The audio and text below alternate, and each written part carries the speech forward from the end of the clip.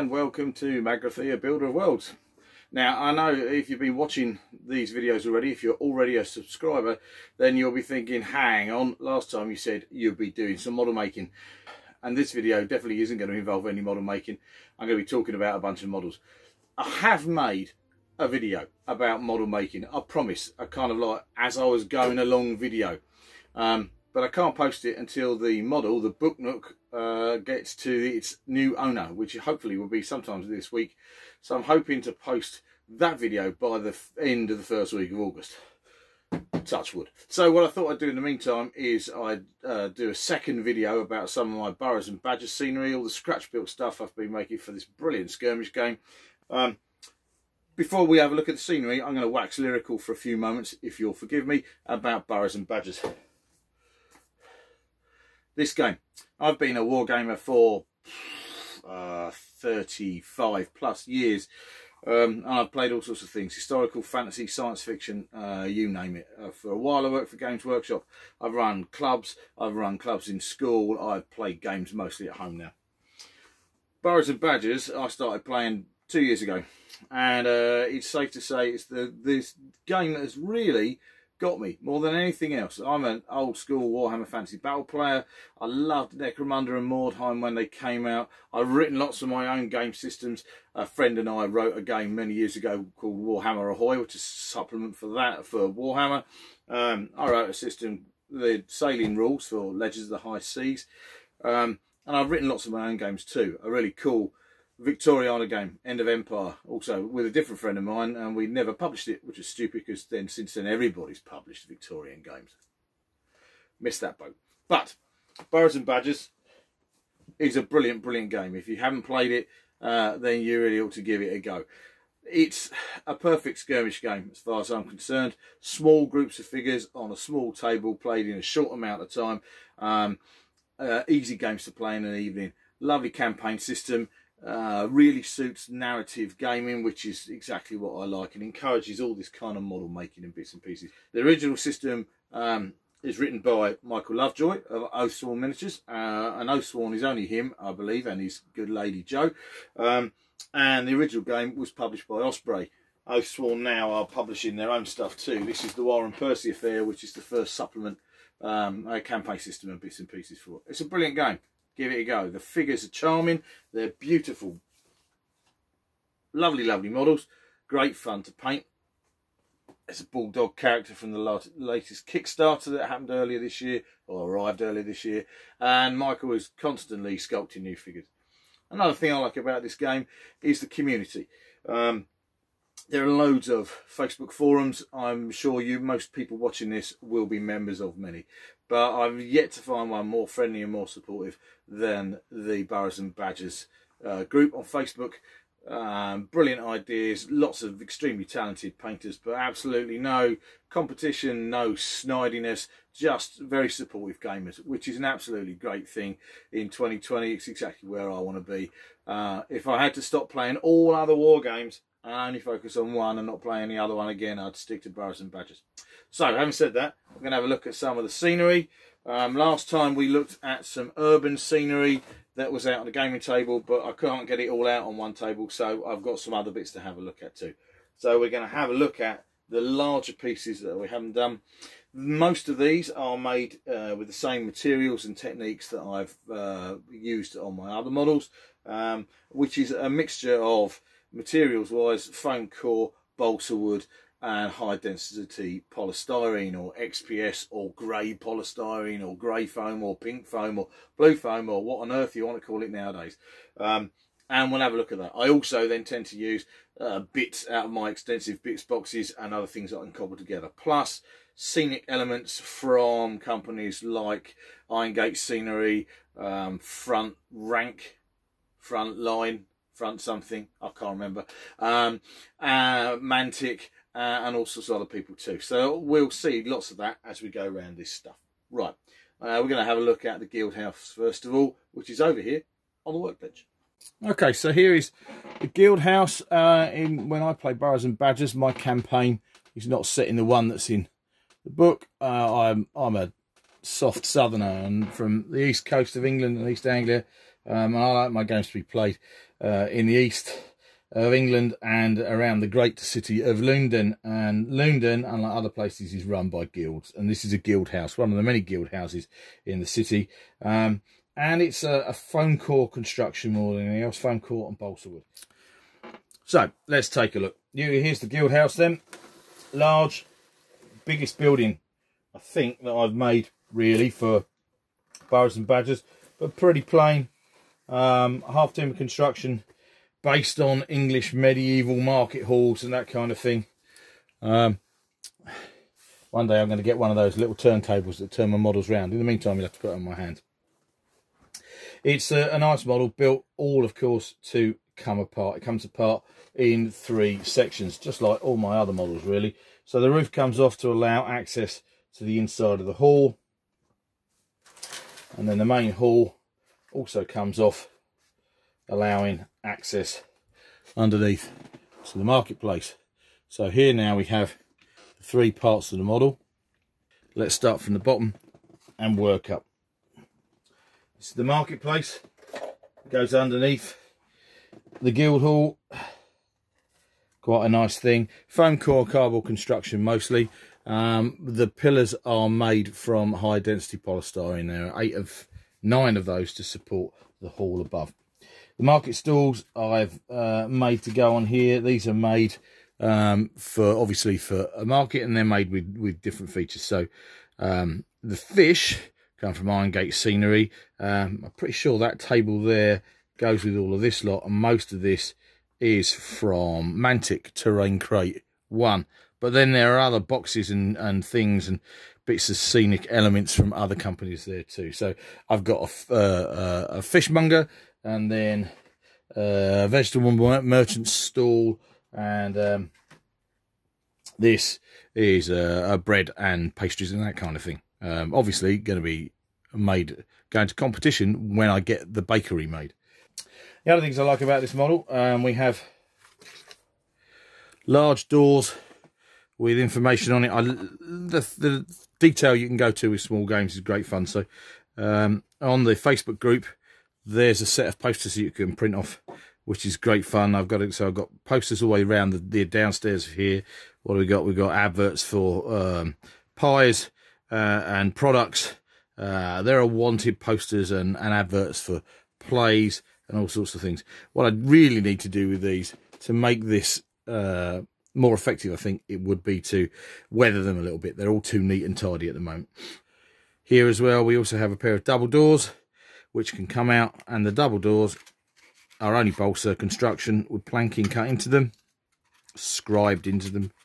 Out we come, and they lead to a set of stairs that go up to the main hall. Now the stairs are always problematic, I find, when you're making models, because they have to be either practical or realistic, and in this case I wanted to go for realistic. So lots of tiny little stairs, not much use for putting big based figures on. Right, let's go up the stairs into the main hall. The main guild hall then, it's a pretty standard simple structure. It's a foam core, 5mm foam core box effectively, with one separating wall inside, and I want this to be a large space where meetings take place and beasts shout at each other and get very angry with each other. It makes it difficult because it doesn't scale as well as some of the other buildings because it's so big. You can see the guildmaster here is just a frog. He's quite small on the whole thing.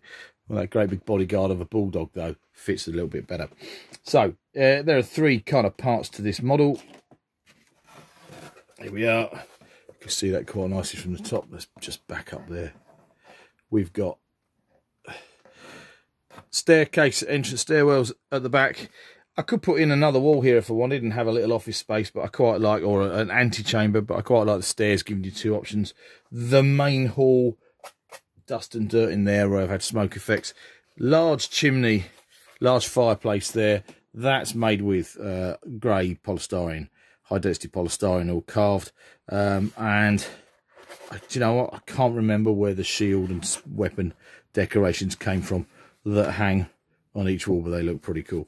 The windows are huge spaces. They really needed filling, and I've used my fly swat technique to make the windows on this model here. And then we've got the balcony out the front, where proclamations are made from. Again, the doors are made to come off nice and easily. So what I like about this model is it takes up quite a lot of space on a table. Sometimes that's awkward when you're playing Burrows and Badgers, because you're not playing on a very big table at all, but I tend to use slightly larger tables. It takes up quite a lot of space, but the open market space underneath means that you can see through it and play through. Being able to take the model apart helps a great deal, and it helps to delineate streets and that kind of thing. It's also a great place for dodgy deals and seedy fights to take place. It's very cool. On the other hand, the thing that I'm not a huge fan of actually is the general overall size of it, because like any large building, even in real life, sometimes you feel absolutely dwarfed by it, and it does dwarf all the other buildings that I have. Nevertheless, it's still pretty cool. Right, let's have a look at something else. Next up then was a model that was on that table that we played over the other week, and it's this graveyard. Nice open piece of terrain. This again, it helps to delineate streets, sides and areas of the battlefield when you're playing in an urban game, which is pretty cool. This one is reminiscent of ones that you can buy, I suppose, but I made this entirely from high density polystyrene, XPS foam, I think it's called. Sometimes referred to as pink foam. Certainly was when it first started appearing in the hobby, and then went to blue foam, and now most of the stuff you can buy is grey in the UK. So this has got hand scribed stonework on all the way around, on all the bits of walls and on the staircase and that kind of thing. And then the graves inside, gravestones are also made from foam. The only thing that's not really made from XPS foam is that statue there right in the middle. The statue in the middle of the graveyard is made up from an oath-sworn figure. It's a Roman-clad tortoise. He ended up on a statue, I think, because I didn't really think he went particularly well with the rest of the range, to be honest. Some of the earlier figures, some of the ones that aren't British fauna, I thought looked a bit out of place, and I wasn't really feeling the love for painting him, so I decided it would be cool if he was a throwback to ancient times, and I turned him into a statue. He's sitting on a plinth that you can get from Oathsworn. I think that's actually made by Sarissa. It's a laser cut MDF thing. I added the fleur-de-lis. The fleur-de-lis are pin badges. I bought a whole load because I can through my work, which is pretty cool. The tree is my favourite type of trees that I can get. I could make trees myself, but this is so damn fiddly. And there are some really good ones out there. These trees are made by a company called The Last Valley. They're really smashing. Oops. They are made from real bits of wood, and then the foliage, I believe, is horsetail hair, and then loads and loads of flock on them. There are probably more realistic looking trees, but to be quite honest, I really quite like these. They're very effective. Now, the other thing that's worth pointing out with this is the fact that this graveyard so far represents our earlier Burrows and Badgers campaign we played, and I've still got space for more. You'll notice that on the gravestones, it does actually have names of characters. This one over here says Bodkin, and that one over the back there says Nipper, fell from high. And then I think we've got one here, we've got two in fact. This one over here for Blades, and Bill His Tweed. All four of those characters are actually characters that have actually died, completely died in our Burrows and Badgers campaign. And I've left the other graves with possible spaces to add headstones to here and over the back.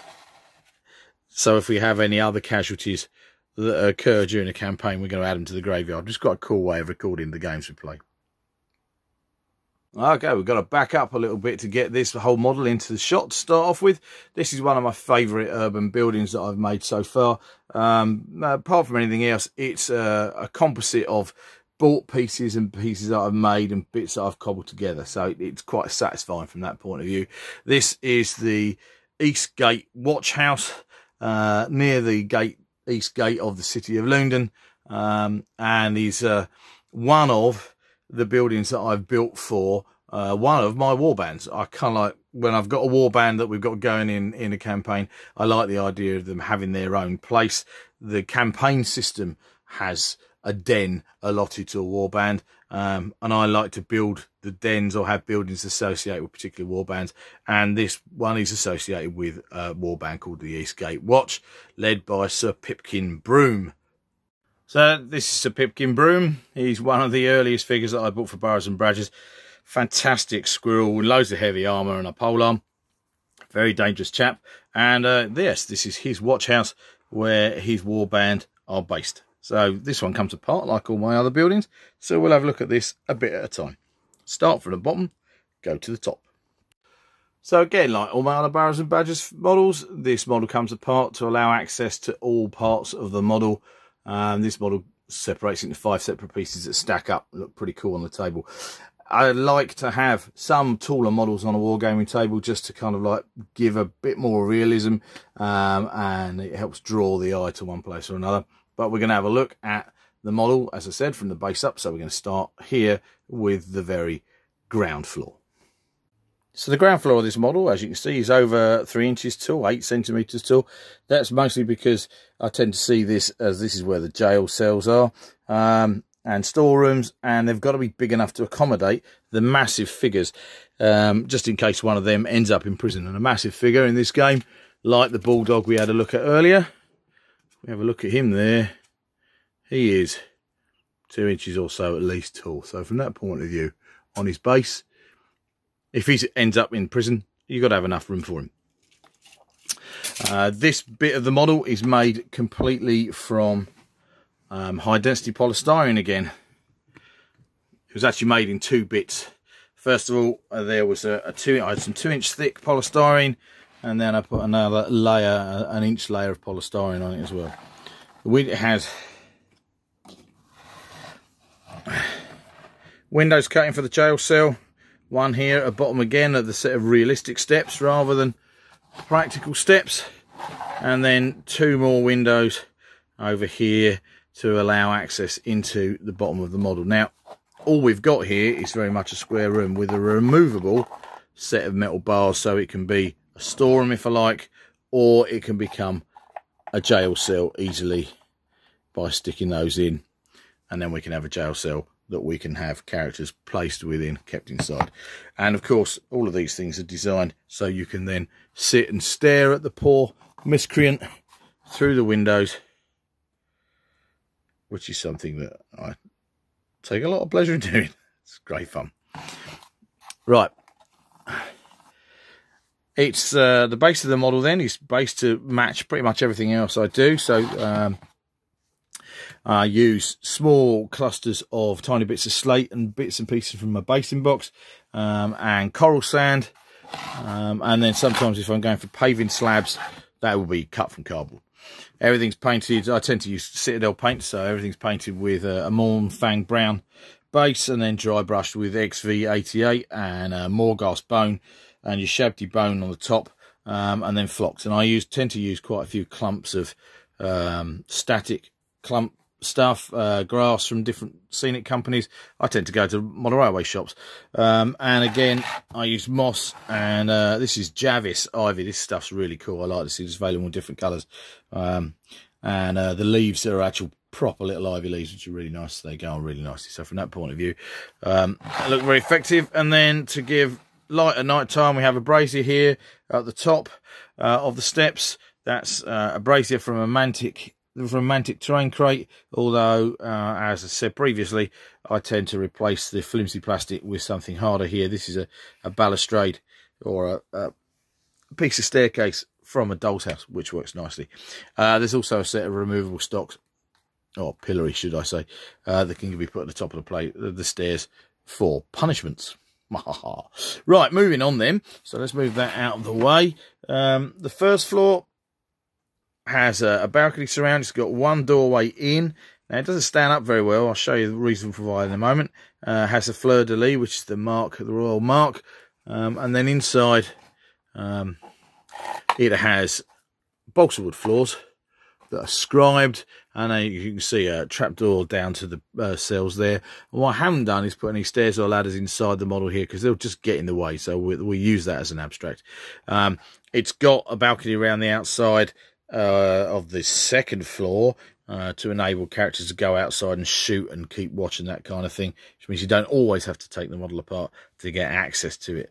You can see that the keen model makers will notice that this is made from Citadel Miniatures Games Workshop's second Mighty Fortress kit. This was a tower that I had kicking around. I'll have a look at what I've done with another bunch of stuff there, and I've added all sorts of bits and pieces to it. It's got all sorts of gooey stuff running down the walls. It's quite a nice, simple, straightforward bit of model making here that sits neatly on the ground floor. Slot together, pretty tight. And now we can start to play around with the rest of the model. Okay, so second floor then. This is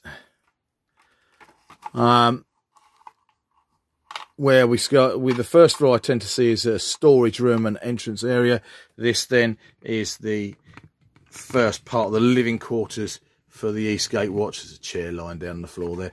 Scenery mostly from Mantic, and I've now started to add to the outside of my tower and the inside a polystyrene chimney and fireplace. I've also cut into this model here. Let's just take out those scenic elements. Windows that have got extra window bits from a Citadel piece of Games Workshop piece of scenery that I no longer have, but I kept the windows because they're pretty cool. They're nice little features there. Give us windows into the model, and you can see the base of the chimney that's fitted on that will carry on up the model.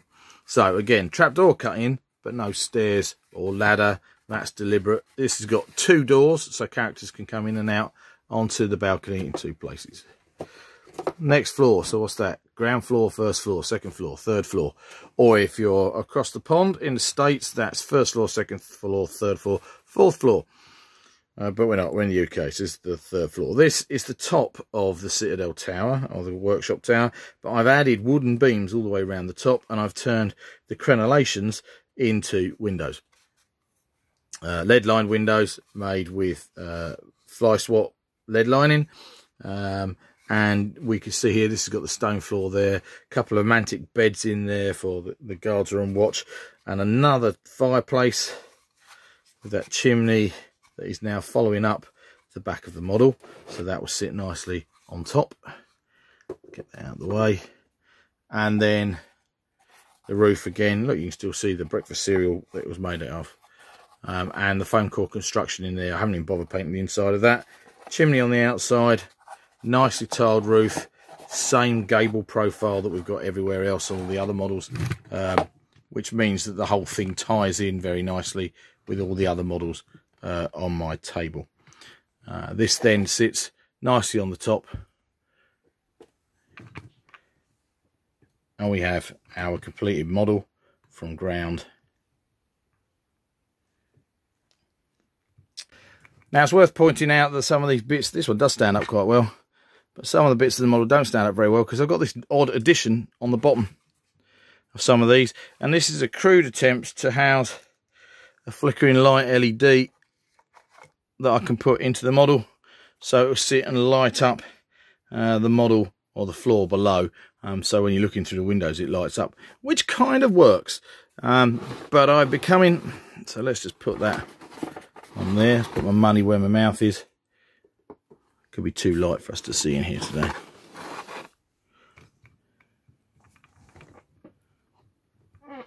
We can see that light through there glittering away. But what I'm starting to do now is experiment more with LEDs and lighting my scenery. So they're going to change because I'm flicking over to very simple coin holding LED setups that I'm going to have a look at in another video. I'm going to look at lighting up our models. So that's the watchtower. Let's go and find something else, something that doesn't match all the other bits of scenery. Here we go. So this model is built deliberately to not look like all the other urban scenery. I wanted this to look old and different so it stands out on the table. This is a temple, a holy shrine holy glade dedicated to one of the Burrows and Badgers gods known as the Green Mother. And what I wanted this to be was a green space inside a busy town. So we'll have a close look at this. This model is mostly made again from high density polystyrene, which has been carved and sculpted, scribed for all the stonework and the symbol of the Green Mother are inside and out. It's octagonal in shape, and the octagon actually came from happened for two reasons. First of all, I drew a design. The design for this model originally was round. It was going to be a round thing, and what I had in mind. But actually, I decided that it was an awful lot of work making all of that out of high-density polystyrene, and I was going to get a huge amount of wastage as well. So I kind of backed off for the time being, and I hadn't worked out what the top of it was really going to look like. And then a friend of mine pointed me in the direction of this Sarissa elven piece of scenery, a pavilion, which I totally haven't used all of it, but it kind of gave me the shape I wanted, and that was an octagon. So this model then became octagonal. The idea of this model is that there was an ancient revered tree growing a long time before the city was built. And the city was built up and it reached this tree, and the worshippers of the Green Mother decided they had to protect the tree and the holy glade. So they built a wall and enclosed the holy glade to keep it safe from the outside. So again, this model comes apart. There's no surprise there at all. And in this case, it's in two pieces. So it's got the main temple body, and then it's got this roof section with the pavilion on top. Quite a tight fit taking off the roof, but I wanted that to be there. I wanted it to be pretty snug, and then we can see inside. Now, I've had a number of controversial conversations with people about this model already, because many folk actually really like it without the roof. I'm in two minds. I love the glade. Here we can see the holy glade. Let's just come up above it a little. There we are. The holy glade is made with a citadel, Games Workshop, Sylvaneth forest tree thing risen up on a mound, and you can see there it's got there are all sorts of other plants of foliage around about the place. Leaves and the like, ivy growing around the back. In the back end of this, we've got a little alcove over here where holy things can be kept. A set of stairs that lead up onto the roof. Symbol of the Green Mother, crudely, because I did it, carved into the back wall. And a second archway, a little exit over the back there for the priest to make a quick exit if it all goes horribly wrong. I really like this model. It's a nice space. A great place for action to take place in the middle or towards the end of a story. And like I said, a number of people, including Michael Lovejoy, the writer of Burrows and Badgers, kind of said he preferred it with the roof off. There are a couple of reasons why I like the roof. First of all, I like the roof because the roof was part of the original plan. And here it is. Let's just move the shrine to one side. Here's the roof. The roof is an octagon made of 5mm foam core, and it's got this Sarissa elven pavilion on it. But one of the other reasons why I like it is that I've got all this kind of foliage growing underneath and stalactites. I wanted this to be kind of like made of limestone, and I liked the idea of this thing having been here so long. There were stalactites growing on the inside, and when you look into the model through the doorways, if you look carefully, it's pretty cool because you can see the stalactites over the back. What I love about Burrows and Badgers and the models that I'm making for this actually are the cool photographs you can take with these things. The atmospheric and moody photos.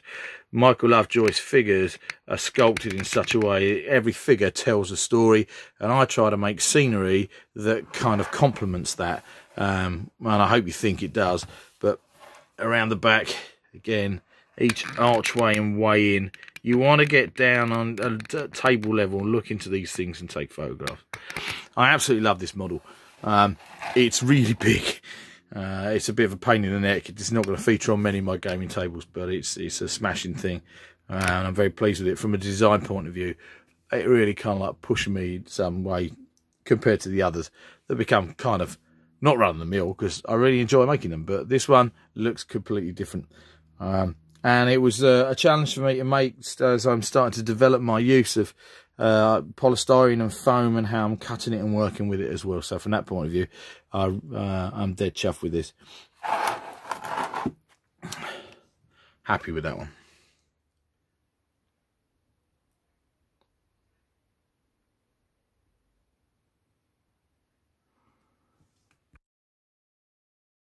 That's all of my Burrows and Badgers urban terrain, I think.